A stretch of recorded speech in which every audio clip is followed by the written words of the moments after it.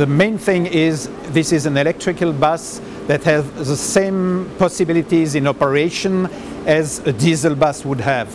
So no special constraints, and this is really special, that we can operate this bus just like a normal bus.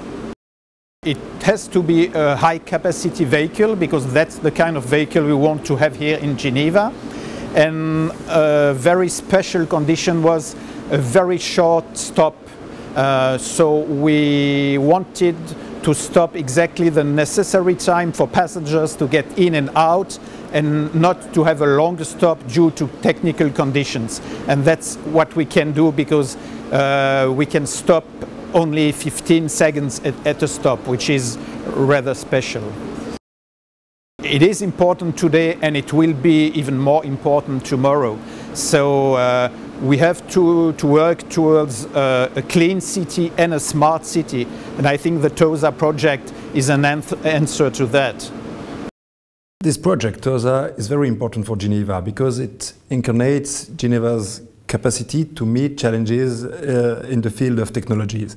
And for me, it's a unique occasion to make together very different actors of the city.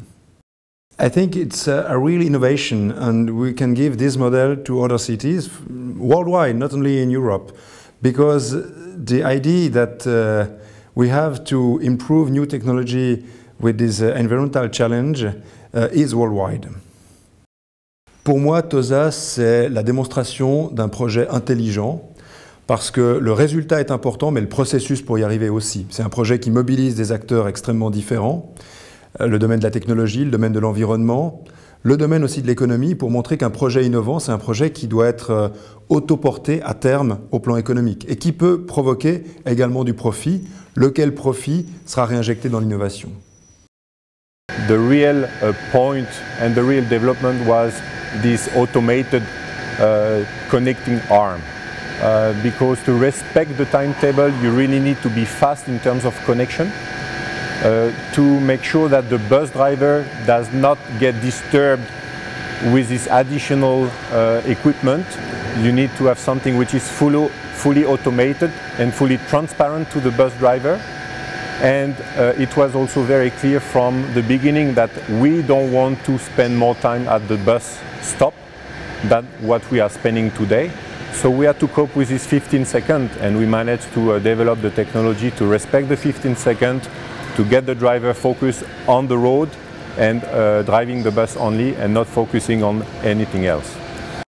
We did the calculation for the city of Geneva. If we would replace today all the diesel bus fleet of the public transportation in Geneva by TOSA technology, would save annually 25 tons of CO2 emissions, 10 million liters of oil not being burned, and just by increasing the electrical consumption of the canton by 1.8%.